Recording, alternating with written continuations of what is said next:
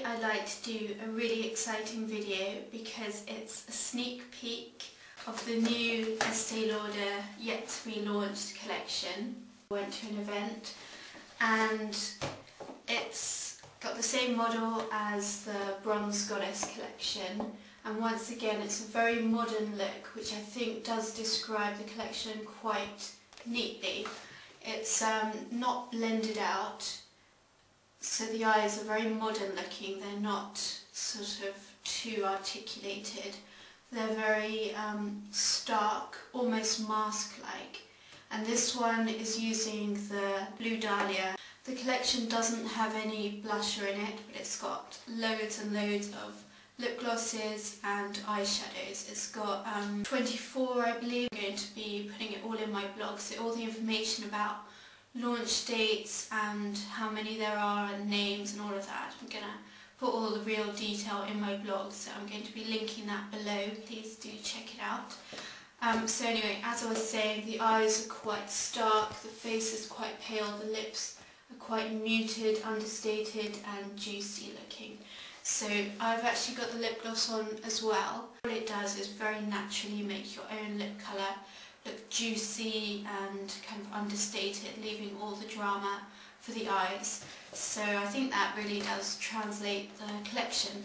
So as I was saying, they've got the Blue Dahlia Quint, and I got the other one which is called Surreal Violet. And Surreal Violet has a nail polish called Surreal Violet, which I'm wearing right now. I love it because it combines the trends of Chanel Particulier, but it adds in this very pretty purpley sheen, so it's like a more girly version. It's really amazing because it looks purple and then it looks grey and then it looks almost brownish. So I love that, highly recommend it. In fact, I'll show that to you now. It comes in the standard nail polish, Estee Lauder nail polish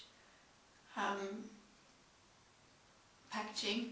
And I've used their nail polish before. It's really reliably good, and this one is no exception.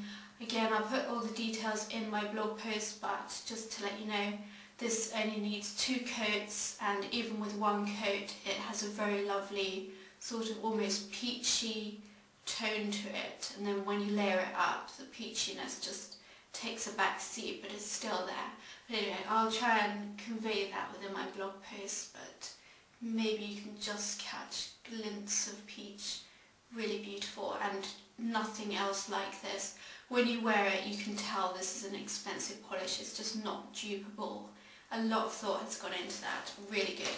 And I don't know if I mentioned, this is in collaboration with a really famous makeup artist, probably definitely one of the most famous. I'd say him and Pat McGrath are definitely the ones that I know of, and the ones that I would think, you know, top makeup artist. His name's Pecheux, and loads of really lovely looks are always created by him, so look out for that name because it's a very influential makeup artist.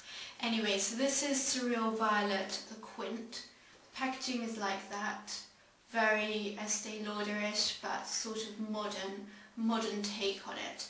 So it's square but with rounded edges, a mirrored back and sort of transparent sides. It looks like this. So as a purple lover I had to have this one. I thought I'd want the blue one, but actually when I swatched this I just knew I had to have it.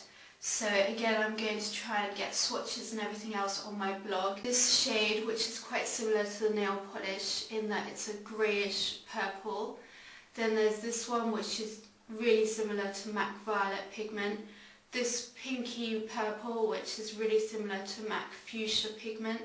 This amazing darkened blackberry colour, and this which is a silvered white. So these are all really pigmented.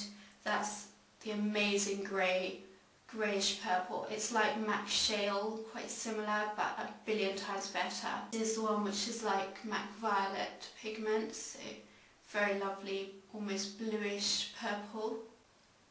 This one is the one which is like MAC Fuchsia pigment, sort of pinky purple. This one is the amazing blackberry colour. It's really pigmented and really instantly smokes up a purple eye wonderfully. And then there's this white, really silvery white, instant, sophisticated, very autumnal actually, smoky purple eye.